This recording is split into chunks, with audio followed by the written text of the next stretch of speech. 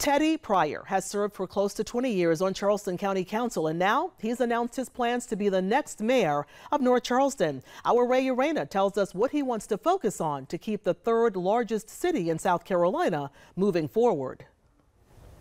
I am here today to announce my candidacy for the mayor of the city of North Charleston.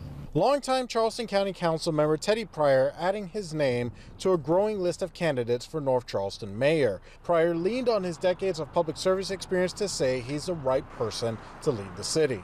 I think the timing is right, and the mayor stepping out with 30 years of experience.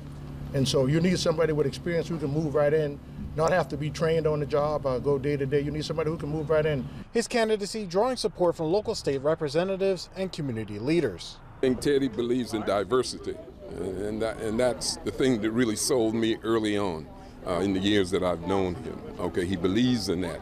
He believes in hearing the less fortunate. Teddy has always had his phone ready to take my call and help me with any project I have going on, and he does a lot in North Charleston. If elected, he pledges to build a senior center, focus on low-country rapid transit, expand affordable housing, and tackle violent crime. Well, I would like to see us work with our General Assembly and our local delegation with these bond hearings and make it more tough for these repeat offenders to come out on bond and commit violent crimes. The filing deadline for November's election is mid-August, and the mayor and the entirety of City Council will be up for vote. In North Charleston, Ray Urena, Live 5 News.